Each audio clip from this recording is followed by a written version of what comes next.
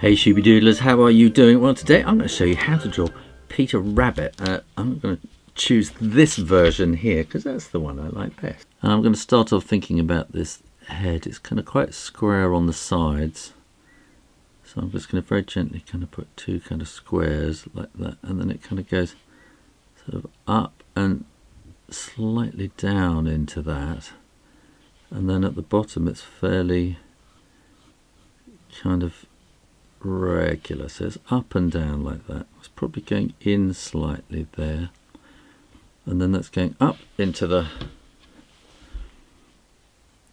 ear, which is kind of like that, and it's kind of quite a sharp turn, and it's sort of down and then slightly curved out like that. And then here we want this to come kind of curving slightly, so it's a very gentle kind of S slope. And then that's going to come around a bit deeper, I think, too, kind of like that. This is coming around that, so this is kind of looking quite good, I think, and that will come around and up to there. So I think this is maybe a little deep, so I'm going to take some of that off. Now the eye is probably starting at about halfway, so it's kind of, if you think of it like a circle, but we're going to chop a little bit off the top there. There's a dot there and a dot there, so we want the kind of the white shininess there, and then there's also a tiny little bit of shininess there too. Funny little, probably up a little bit there. Little V for the nose with a kind of an ooh, and a couple of lines there. We've got whiskers coming out there, whisker coming there, whisker, whisker.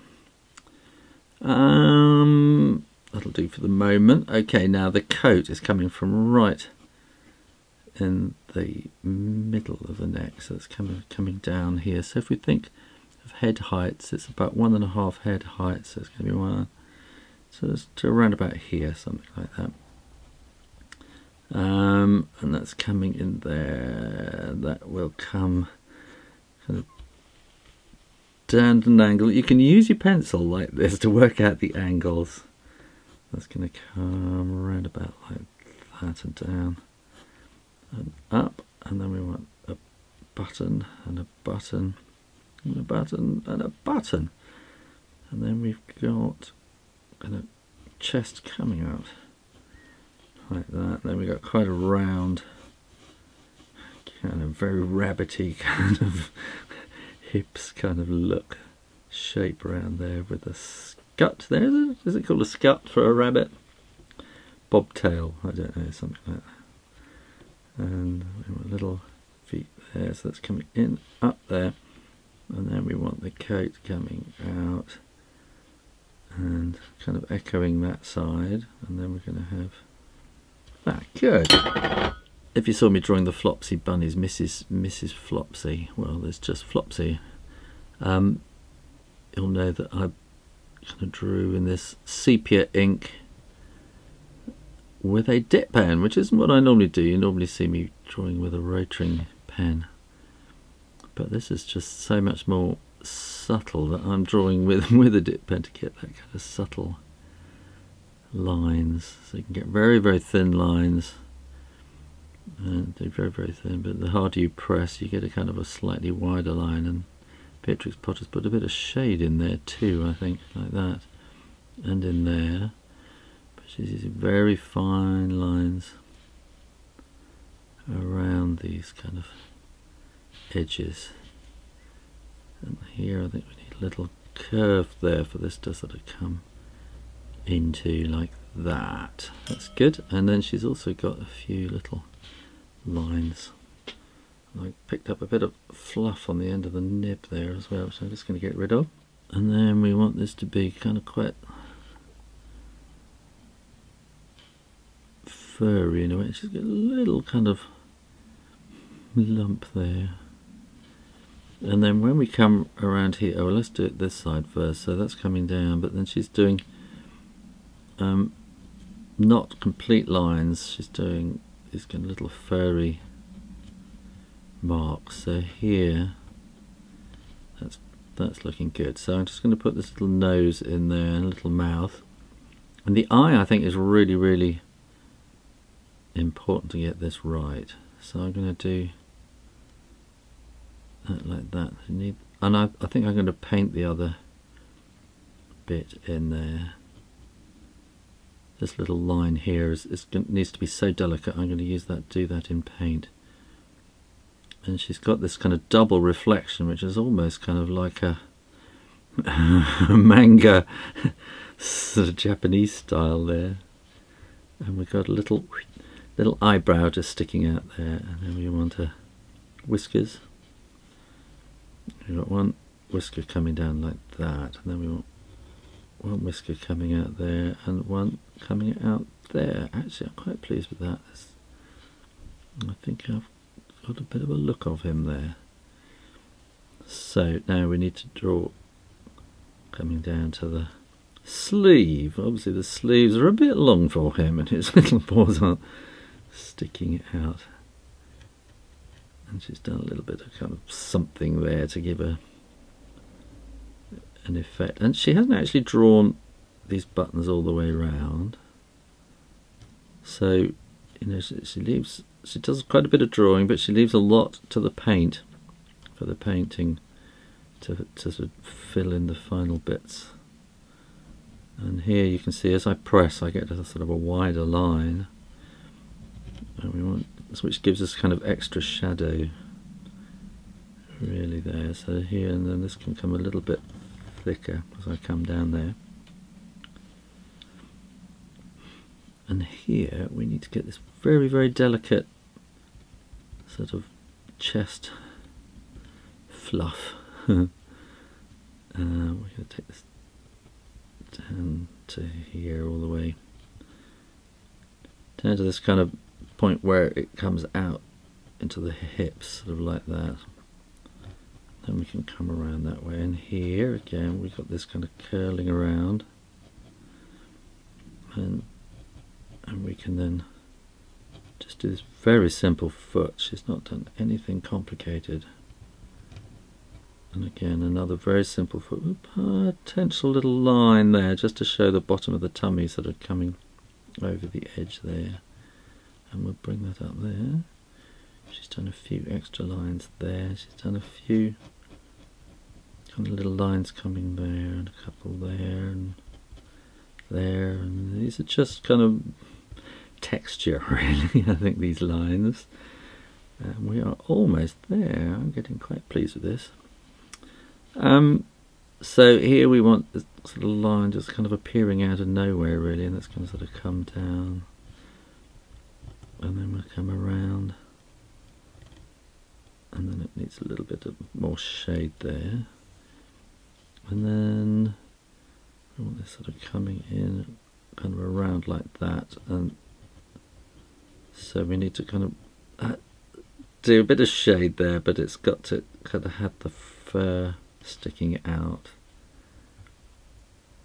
like that. Good. I'm very pleased with that. So this is waterproof ink, so I'm going to make sure that it's really dry before I start painting, and I'm going to use my hairdryer, and then I'm going to very, very gently erase all those pencil lines away. If you don't wait for the ink to dry, then it's going to smudge all over the place. And do it very gently, because otherwise you're going to rough up the surface of the paper, and that's not going to help when it comes to painting.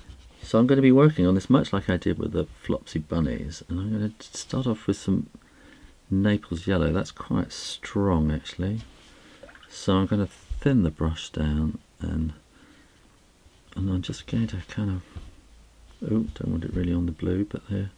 And I think we're probably going to make sure it's quite bright over the top there, and it can probably be a bit darker over here too. Yeah. I'm doing this really just to kind of warm it up and give that nice kind of warmth. But a bunny rabbit tummy is pretty pale, so I'm kind of really thinning the water now so that it's just kind of white on the edge and very pale Naples yellow gives that lovely warmth. And now I think it's just, I think she's used a lot of very small little brush strokes. But what I'm going to do is I'm going to lay kind of a brownish undercoat just to kind of thicken up those kind of colours, and I put a little bit around there, I think, into there. We're going to need some here, just coming into the cheek, just underneath the eye like that, and then they're just going to kind of fade away, maybe a few little hints of something there, and then again we want some over the top of the eye and down to the top of the nose. I'm cleaning the brush again, so I'm wetting the edge here to get a kind of a softer edge over the eye. And then again I'm just putting a little bit, this is mostly burnt sienna that I'm doing here, burnt sienna, and there's probably a little bit of sepia kind of mixed in with it. And as she uses these tiny little strokes, brush strokes, to get the fur effect, so that's kind of why I'm doing this dib dab. And those who follow me will know that this is, I'm using a Rosemary & Co series 344. I'm not sponsored by them, but I've just discovered Rosemary paintbrushes, and I have fallen in love with this brush. I just ordered some brushes to see what they were like, really, and this one arrived. I've never had one which is quite so long and pointy before, and it really is pointy, and you get these fantastic, you know, you just get such control over the point of the brush. It's really flexible, and all the time I was using it first, I've used my first brush up completely on a book I was working, and it's just kind of lost its ness. So I had to get a new one, and when I got the new one I went to order it and went, oh my goodness, I've completely forgot that it's actually synthetic, and all the time I thought I'd been working with sable. So that just shows how good paints, synthetic brushes have got these days. So the only problem with it, because it's so much bigger, I'm just thinking about this, because it's so much longer, it holds quite a lot of liquid and brush paint, so that's just, it's not a problem, it's just different. So I've sort of got used to that. I've sort of constantly got my little piece of kitchen towel in my hand to keep drying the brush when it gets a bit, if it's a bit too wet and there's too much colour. So but that's not a problem, but it's a bonus because it does carry such a lot. When you're doing a big area, it's it just covers fantastically, and also you've got this incredible control over tiny little brush strokes because they're just so pointed. It is such a pointed, little brush. This is a number 6. I recently got a 4, which I haven't used yet. So if I was doing something a little bit finer, maybe I would get the 4 out, which would be a little bit finer and a bit more, get a bit more control in this kind of. In fact, let me do that now.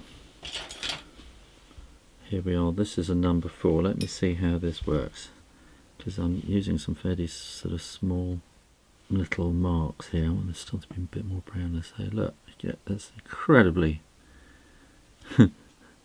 incredibly fine brush strokes you're getting. So we need some along here as well, and then so she's using these little marks to also to get a kind of a movement in here, and a kind of a movement of which way the fur is kind of lying on the head, and also to give kind of a shape to the head as well by kind of curving these little marks. So that's sort of coming quite nicely there.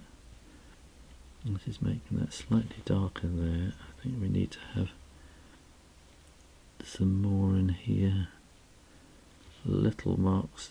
So there I was pressing a bit too deep. You see, I'm not using the point. I'm getting a little V shape. Every brush has its own kind of little marks that it makes depending on how you're holding it and pressing it.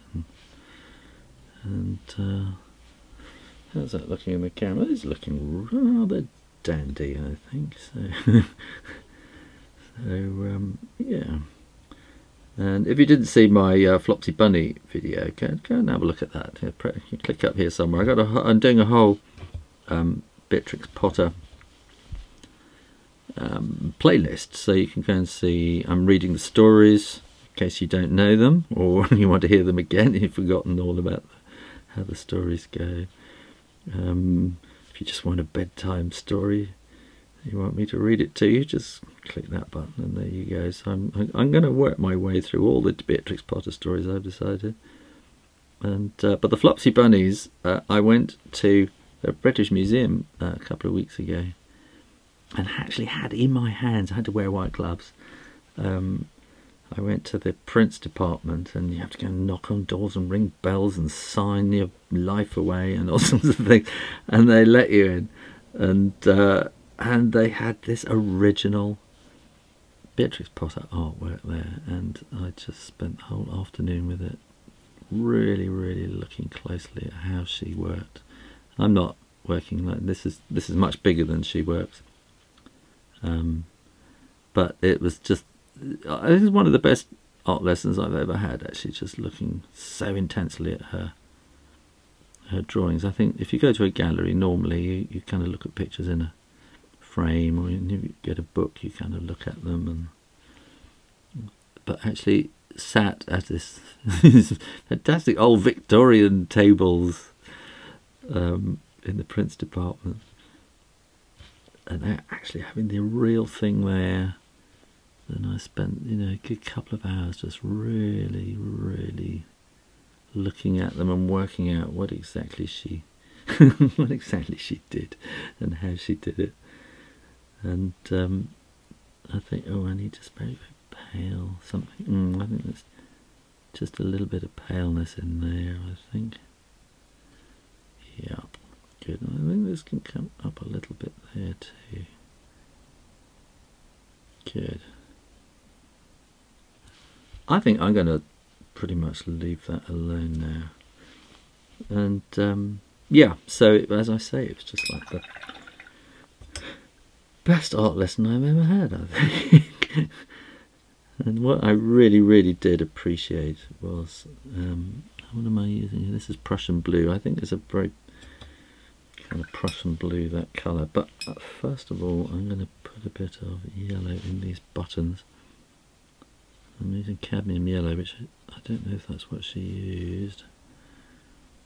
I think it's a bit too bright, so I'm just going to drop in a little bit of something ochre-y just to kind of dull them down a bit.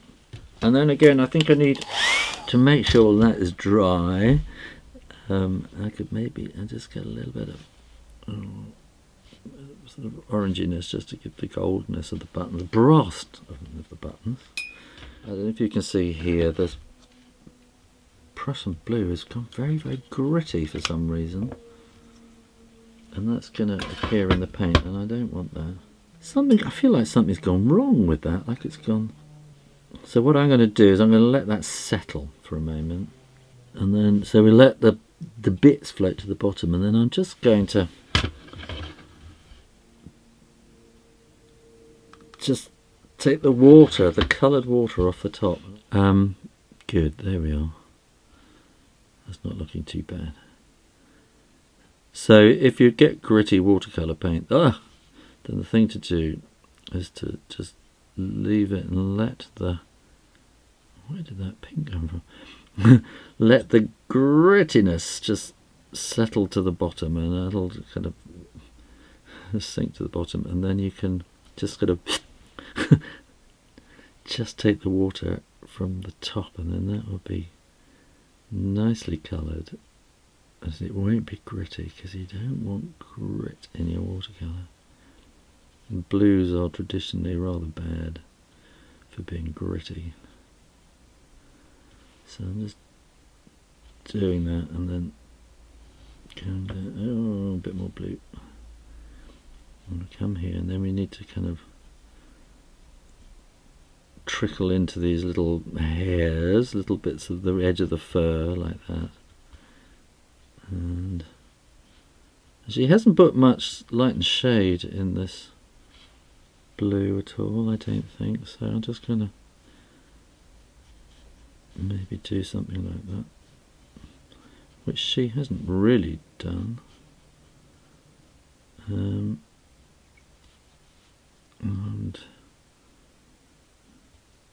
But then I'm not looking at the original, I'm looking at a reproduction.